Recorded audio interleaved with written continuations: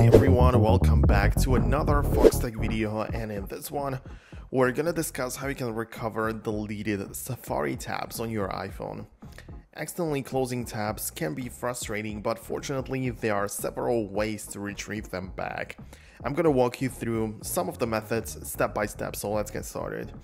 At first, let's talk about one of the simplest methods, and that is the long press on the plus icon. If you open up Safari on your iPhone and navigate to the tab view by tapping on the tabs icon at the bottom right of the screen, once you're in here, press the plus icon, but when you just tap it once, you will get to a new tab. However, what I want you to do is to long press on the plus icon. This action will bring up a list of recently closed tabs.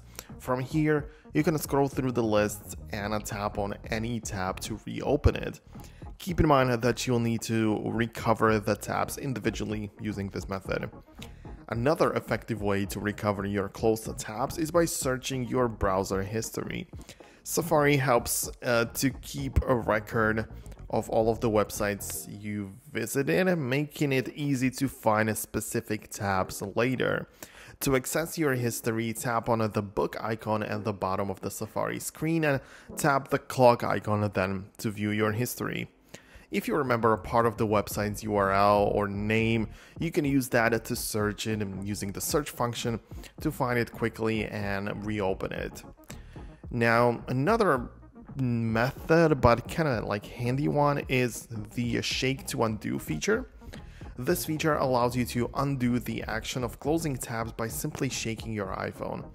But you can only do it right after you've closed the tab. To make sure this feature is enabled, in the accessibility section of your settings, under the touch section, you should ensure that shake to undo is turned on. So this is how it needs to be set up, and it's important to understand that different methods can be more or less effective, of course, so this might not work all the time, but in case you just closed a tab, you can just shake your iPhone and undo it if the button or the prompt pops up. Try if it works, but as I say, it only works for the immediate closing of tabs. Anyways, these are all of the methods which I know of. If you have anything else, let me know down below in the comments. But for now, that's about it. Thanks a lot for watching. See you guys later.